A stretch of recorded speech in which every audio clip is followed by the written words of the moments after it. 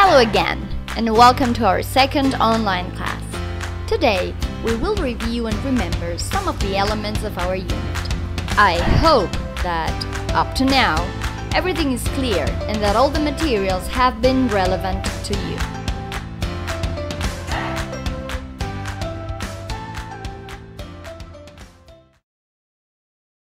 This is our agenda. We will review the key concept, the related concepts, the global context, the inquiry questions, and finally, you will have some reflection questions about the process up to now. In this way, you will be prepared for the upcoming task. Let's begin with the first concept, culture. According to what we have discussed in class, and the main orientation of the IB materials, culture encompasses a range of learned and shared beliefs, values, interests, attitudes, products, ways of knowing, and patterns of behavior created by human communities. The concept of culture is dynamic and organic.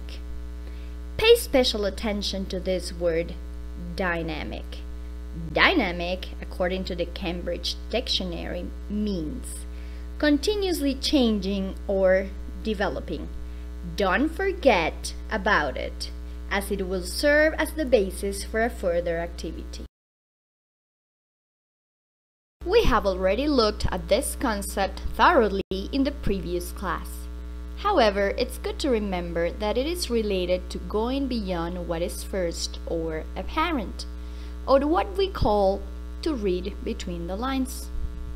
We have already practiced making inferences from pictures or little texts, and we'll be practicing this a lot more before we get to our summative task. Make sure that you check the feedback done by the teacher, and once again, remember, practice makes perfect. This is our second related concept, point of view. It is the particular perspective brought by a composer, responder, or character within a text to the text or to matters within the text. It also entails the position or vantage point from which the events of a story seem to be observed and presented to us. When exploring this concept, students will, for example, consider positioning, voice, and tone.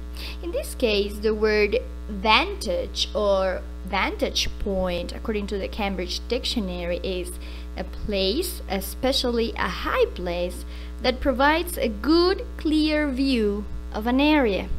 So, pay attention to this related concept and its meaning, because it will also be part of the little reflection that you have to make at the end of this short review of the unit.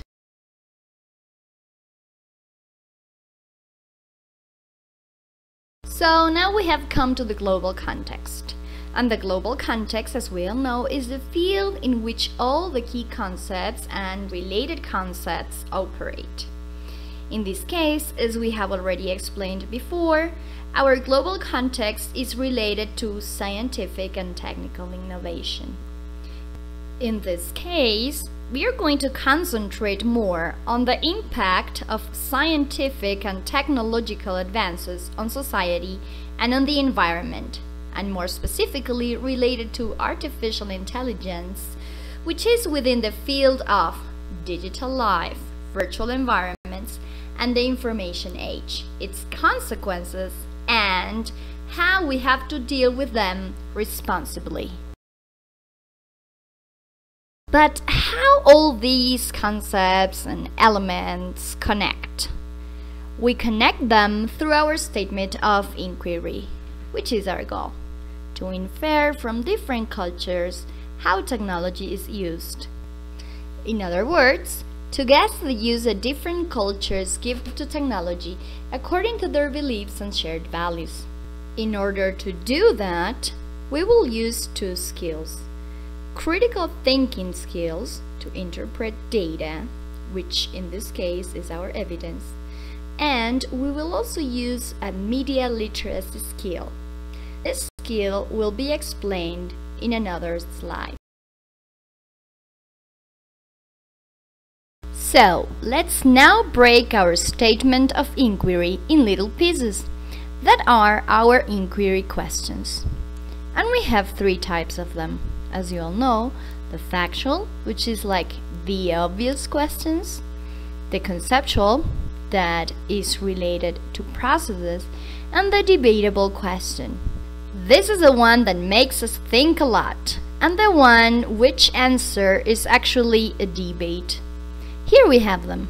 In the factual we have what's an inference, what are some of the new surprising technological improvements in different countries, what are the positive and negative consequences of the use of digital technology in different cultures and age groups.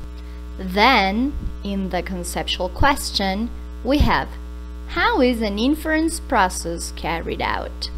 And finally, in our debatable question, we have does culture influence the use of technology, or technology influences cultural changes?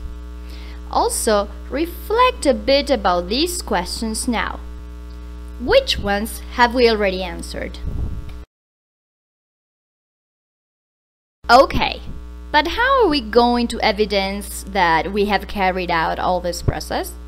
With a product that will be a blog.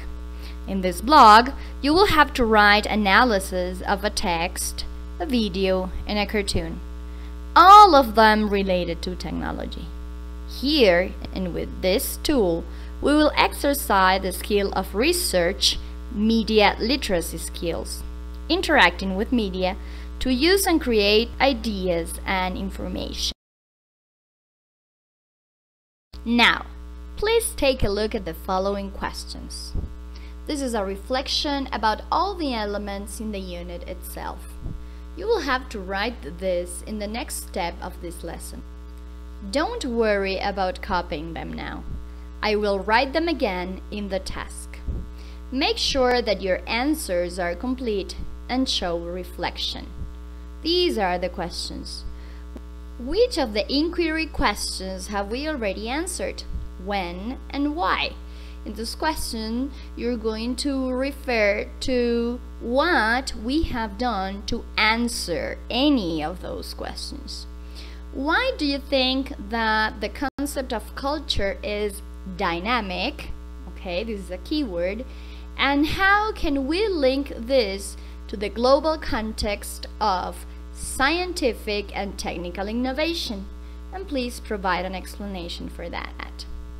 How are the key concept culture and the related concept point of view connected?